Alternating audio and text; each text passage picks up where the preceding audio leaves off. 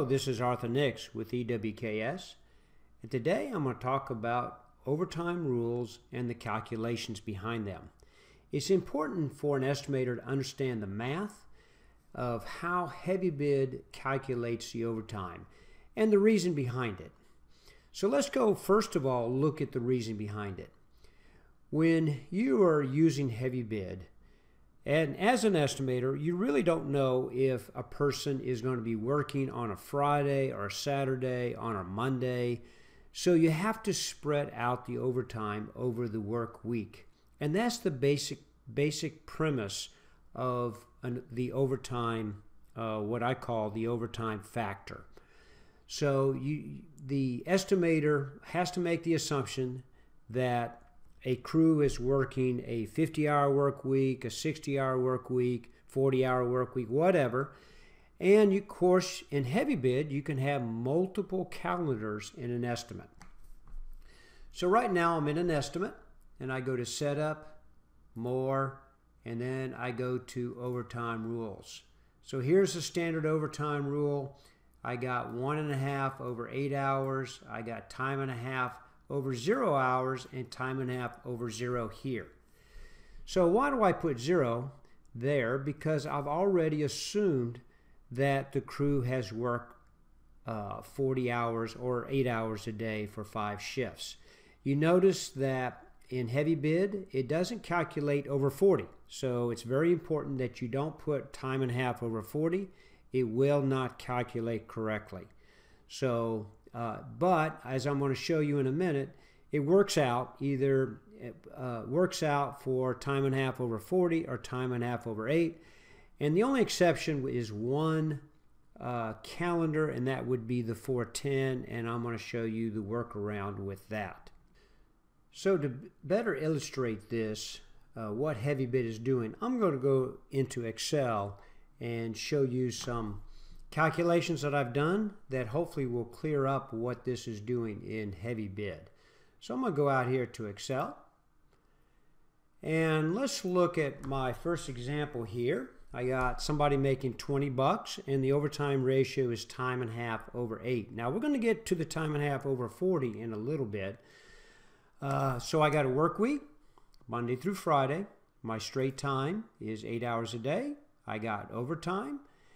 And then if I convert these overtime hours to straight time, I will get the equivalent of the overtime pay in a straight time format. So if you come over here to the right hand side, you can see what I mean. If I take 2 hours times $20 times the time and a half, I get $60.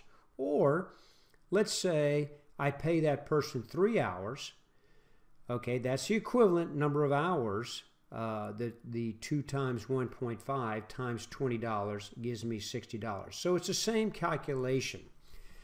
So if you look over here to the right, I got 40 and I got 10. However, my pay hours, if I'd used the 3 hours a day, I got 15 hours right here. 15 hours of straight time, okay, is equivalent to my 10 hours of overtime. So all I do is I give a ratio, hours paid divided by hours worked, which is the 55 divided by 50. You can look at my formula right here. I'll just click on this, and there it is right there. My 55 divided by 50 gives me a factor of 1.1. Now let's look at the test of that. Let's go look at an actual payroll example. Here it is right here.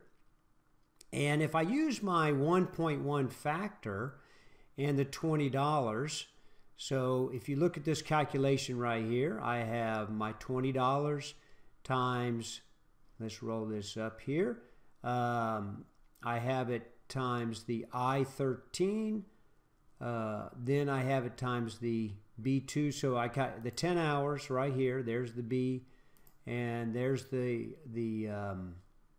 $20, which is my B2 times I-13, and let's come down here. There's my ratio. Okay, so it's just basically 10 times 20 times 1.1 gives me $220. So I just add it up for the week. I get $1,100.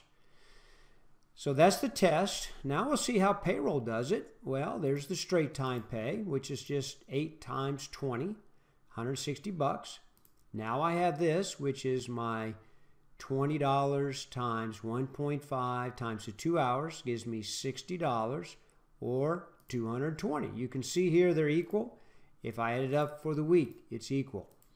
So what I'm trying to show here is the ratio of 1.1 will work if you take it by the actual each hour, multiply it by 1.1, and then you will get the total for the week, assuming that this person is going to be working a standard 50-hour work week or whatever week it is, which you have to be as an estimator.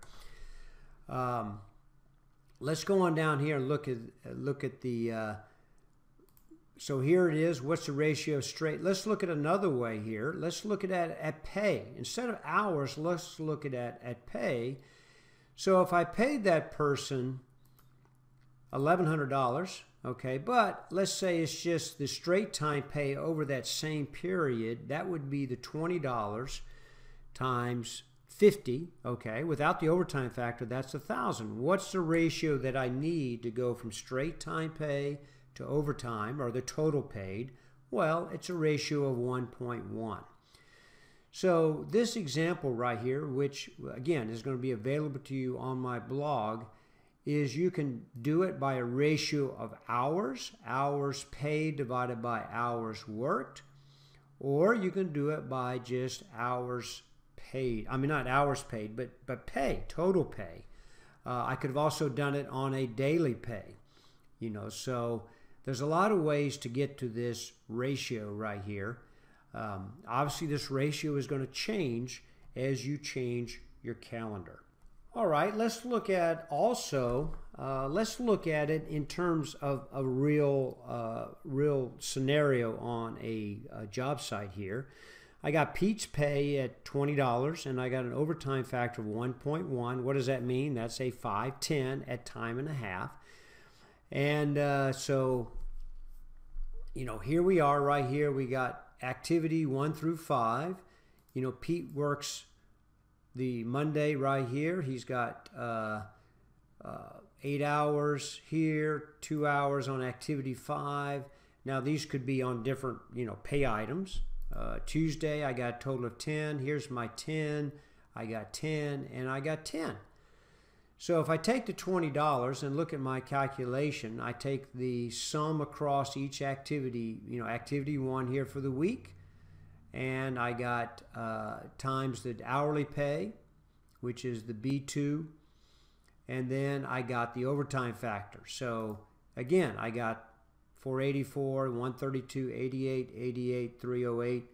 I got $1,100. I could have also just totaled it up here for each day, and it still would have added up to $1,100. We can go back and see that we can see right here that the $1,100 is my payroll amount right here. Pay $1,100, $1,100. So it does agree. We'll go back and look at HeavyBid as an example also at the different activities. But you have to understand, as an estimator, you are assuming that if a person is working 1 hour on one activity, or in this case, they're working 2 hours here on activity 5, that somewhere else during the day they're working another, you know, 8 hours if it's a 5/10 to give you a total of 10 hours a day. So, you know, again, this is not, you know, we're not getting into the example of, well, I can only work 6 hours total in the day, but I got to pay 8. I'll probably do that in some other video. I just want to get the basics of the overtime factor here today. So let's look at the example of the overtime over 40. And I know a lot of people worried about that. They say, oh, this can't work because we pay over 40. Now, true, HeavyBid calculates only over 8 hours. It cannot do the over 40, but I'm going to show you that it doesn't matter. So here's an example. My work week is 10, 10, 10, 10, 10. But on Friday, it's 10 hours of overtime. We're going to get right back to the equivalent hours. You notice here I pay straight time 10 until I get to Friday, which is 10 times 1.5. So again, 15 hours of straight time pay is equal to 10 hours of overtime pay.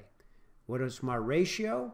Well, again, it's 55 divided by 50, right? My actual work, 50 hours divided by my pay divided by work is 1.1. Look at the payroll. $200, $200, which is 20 times 10.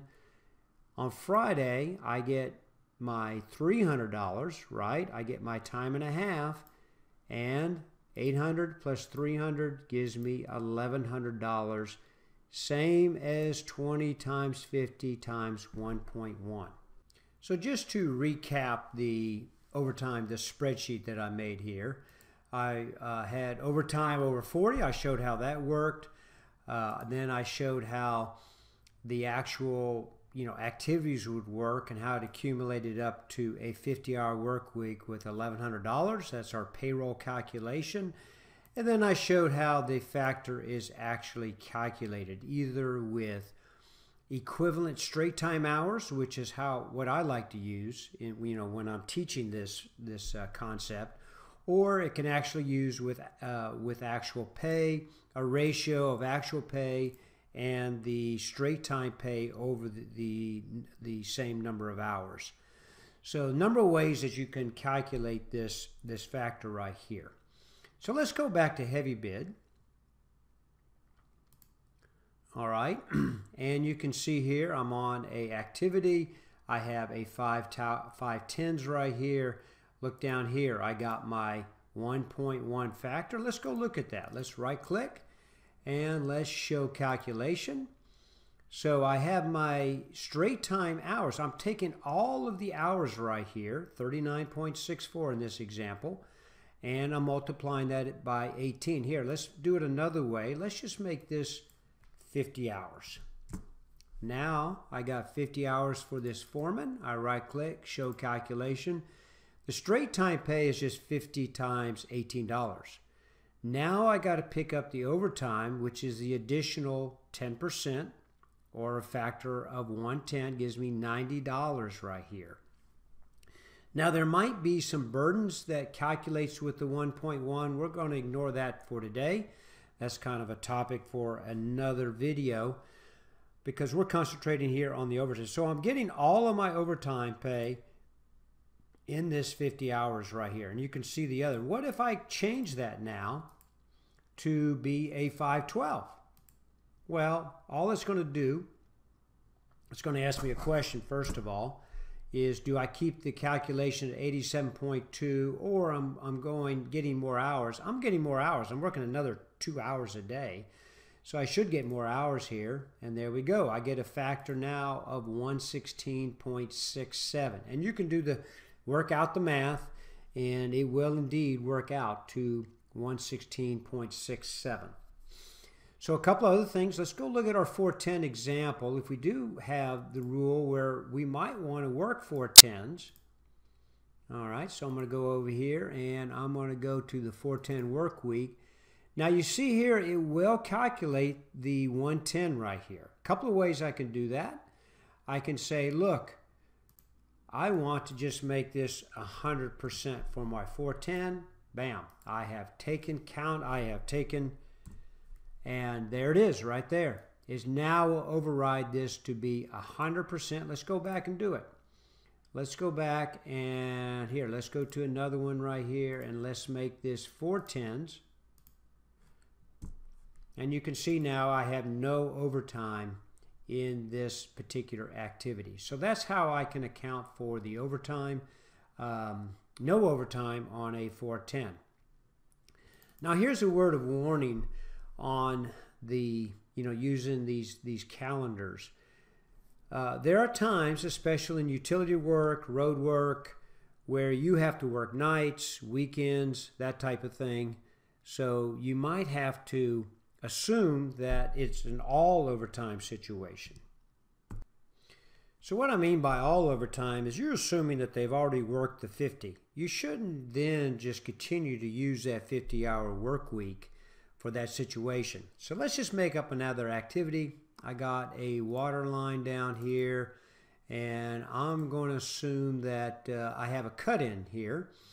And this is, so I have another activity. I'll just call it 160.1, and I'm going to say night.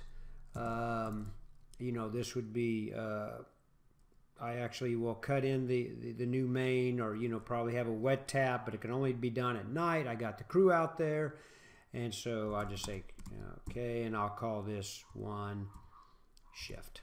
All right, I'm going to get my utility crew down here. There's my water main crew, and I'm working one shift that I know is going to be all overtime. However, when I come over here, I don't have an all overtime, as you can see, and I'm only getting 1.1. So really I'm penalizing myself because they've already worked the 50-hour work week. So what I'm going to do now is I'm going to come up here to my calendars, and I'm going to say overtime, and this is all overtime. And I'm just going to come down here and say, look, it's, you know, Saturday, 10 hours on Saturday. It doesn't really matter if it's 8 hours, 10 hours, and because it's going to be the same overtime factor. So now I come here, and I come here, and I look for my all overtime. There it is right there. And now I've changed this, so I now have time and a half. This can work for your roadway tie-ins. It could work for maybe some special MOTs that have to be done on, especially on weekends and at nights, that you know the crew has already worked, you know, at least 50 hours, if not more. So very important also, if you're doing change orders, don't penalize yourself using a 50-hour work week if the change order requires night work. And the crew is going to have to just extend their work week into the weekend, and it's going to be all overtime. So that kind of wraps it up for this video. I went over the math, how exactly the math works. It's a very elegant way of solving the problem of applying overtime. We don't want to have overtime rates here. We want to have straight time rates, and then we want to apply an overtime factor to get the overtime. And then I covered here the overtime rules. Here's the standard overtime rule and how it can work with the calendars. The second rate and third rate here, this if you had like double time over 10 hours and, you know, triple time over 12 hours. And there are places that have that kind of work rules, so be aware of that. So I hope you enjoyed this video, and again, this is Arthur Nix with EWKS. My goal and my company's goal is to help you better understand HeavyBid and to also better understand the calculations that are behind behind what HeavyBid does.